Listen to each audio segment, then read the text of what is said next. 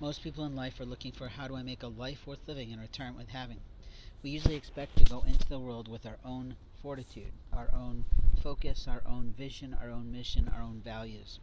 And when we do that, usually our life unfolds correctly, the way that God would have it to do.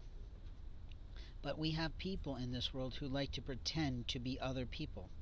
They like to commit identity theft. Even on the world stages of social media, innocent people, allegedly, are using famous photographs of famous people who are not them to express themselves. It is a form of identity theft. It is definitely a form of fraud. If you're not a famous actress, then don't pretend to be one. If you're not a person of interest, then don't act like one. In life, we have moments of time to speak the truth, and there are people in families that are incestuous in everything and every way that they work in the day. In life, we have to look at where we're working. We have to look at where we're playing.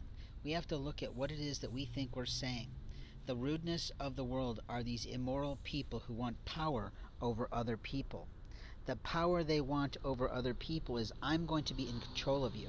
I'm going to do something for you because I feel like it. No, you're going to try to be a servant of the Lord. And if you're a servant of the Lord, then you will stop yourself. You will listen to yourself, and you will expect, what does Jesus say to you if you are standing before the Lord at the end of your judgment day?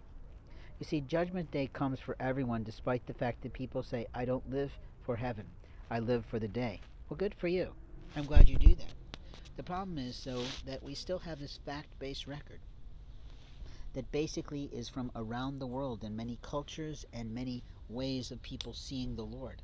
And almost every culture has the concept of a deity, and almost every deity has the concept of judgment, of evaluating the quick and the dead, as they like to say, and openly it's not about what's in your head. You see, in life we have moments of time to speak the truth, and this truth is that people like to play lords over other people's lives that don't have any right to them. Many times they've lost rights, but they haven't lost rights all the time willy-nilly. They haven't lost rights in ways that makes them look silly. Sometimes that person is a psychological abuser, and that person has said, I've had enough of you. And I've had enough of you because you keep interfering in my life. There are other people who play the game of, we're friends, I like you, I'm going to use everything I can from you, I'm going to get the most out of you, I'm going to get 3 times the service from you, I'm going to do all these things with you, but then I'm going to turn around and lie about you. I'm going to enter your home illegally. I'm going to enter there immorally. I'm going to put my hands in your drawers. I'm going to look through your content. I'm going to look through locked bags. I'm going to do all this to you, and I'm going to feel good about it. Here's the problem. All you've proven is that you're an idiot about life, that your immoralness is going to be the guide for your life. And then you sit there and you wonder in your life, why hasn't my life gone better? Why don't I have more income?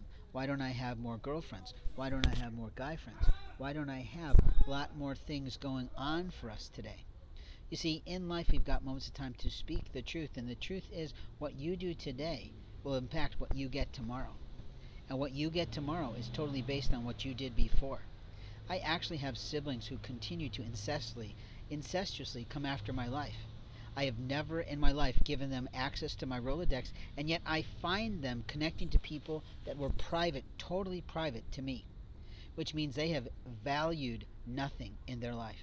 They have devalued human life, and they think they're in charge of someone else's life. I have scolded them. I have rebuked them in the name of God, and I have said, stop doing this. You're ruining a life. You're ruining a record. You're ruining a relationship. How dare you get involved?